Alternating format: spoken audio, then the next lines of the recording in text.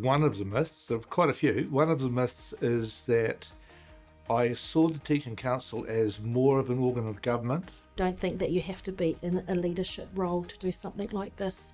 I think you just have to have a heart for your people and for your profession. I think it's important as teachers that we're aware that we have a professional body, and that's what it means to belong to a profession. And while it works with the government sector, is not of the government sector and is a completely independent body run by teachers, funded by teachers, for teachers. So first and foremost, be a great classroom teacher and bring that lens down to the Governing Council.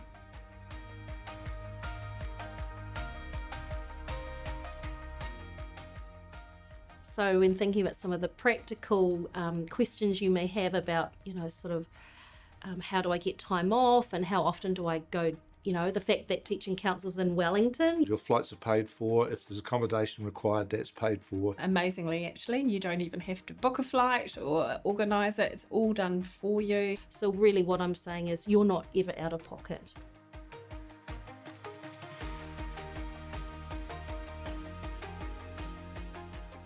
You have a part to play on shaping the bigger picture, the strategic vision for the organisation, and I think for me the bit that stands out is really raising that mana for teachers and raising the profession itself. A role has been established here at the Council for the Principal Advisor, Tangata Olomoana, who holds that space here at the Council now. This is a new role that's been established specifically to hold Pacific voice, Pacific issues. So I see all those things as very real, tangible outcomes. It still to me is the body that we have to support, that we have to get behind. This is a place where you can actually do some gutsy work to help the future of New Zealand's children and drive the strategic plan that we've got in place.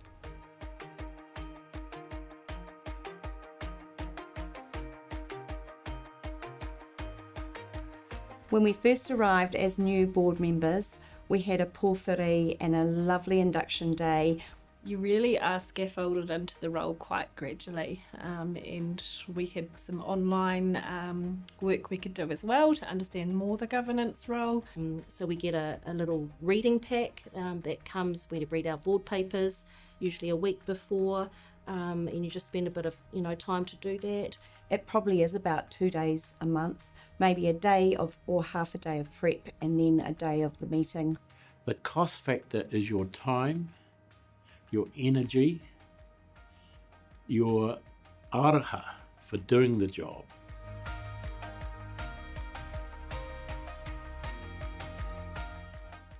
I really hope you'll think about standing as one of the positions for the upcoming Teaching Council board nominations. It would be great to have some ECE strong representatives who are passionate in our area.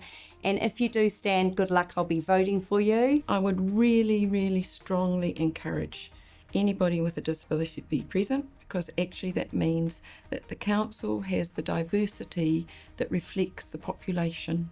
Why should you do it? I think for me, I come away from a meeting generally feeling quite inspired and invigorated again. I think if there was ever a time to do something for our community, for our Pacific teachers, our teaching profession, it's now. You've got the ability to make a difference to a whole system, to a whole profession.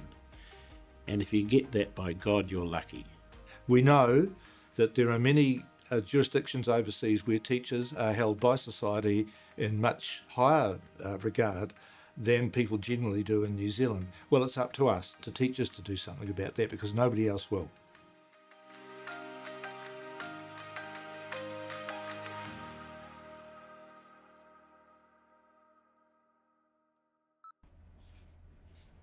I feel like you just need to switch it off so I can breathe.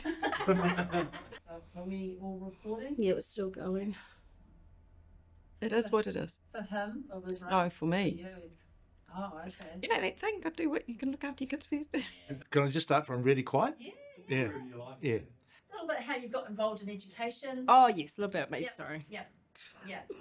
Try that again. Hold on. Ah, Bernadette Salt. but how do I? I love that answer. It's really good. I'll know how good they are and how much is in the video.